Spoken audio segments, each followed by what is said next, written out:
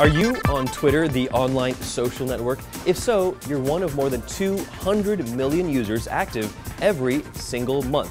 Your tweets serve as a global canvas for discussion from pop stars to presidents and everything in between.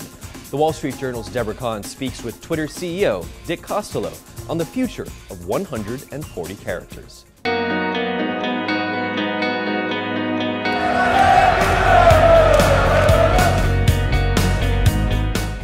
You've launched music, you are now investing more in TV and video rather. And if you take what you've done so far and you have to sum it up of where you're headed, what would you say? So when we refer to Twitter as a force multiplier for media, we really mean it in the context of that sort of Newton's second law of the mass of the media and the social accelerant.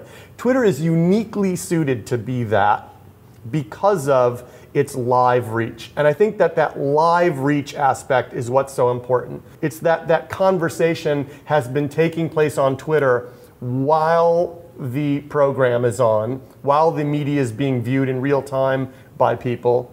Even this weekend, I was watching the British Open golf tournament, and on air, one of the commentators said, "Boy, you really need to be following Jason Duffner, a player on Twitter right now, as he's commenting on what's going on here in the final day of the action." That sort of complementary nature of the two, where the conversation about this thing we're all experiencing right now is happening in that moment, that social soundtrack in the moment on Twitter, is something we have invested heavily in, and how I think about us as it relates, how I think about Twitter, us as we relate to media. Is there someone out there that you have an eye on feeling like, oh wow, this could genuinely be a threat to Twitter? I think sometimes when I have this discussion of goals, not competitors, people misinterpret that as he's not paying attention to the competitive landscape. Of course I pay attention to the competitive landscape. You have to understand,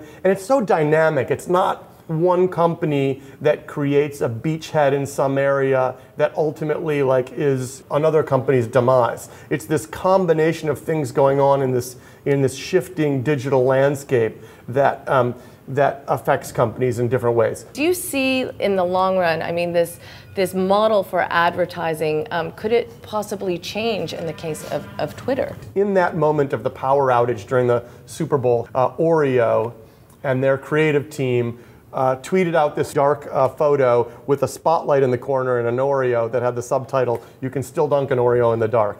And it got retweeted and favorited, incredible number of times. And it's great to be able to point to that and say, that's what I was talking about. The conversation is the canvas. And that conversation that they jumped into became the campaign. And I think we're seeing that more and more and more. Has something like Twitter actually had an impact on the way that we interact?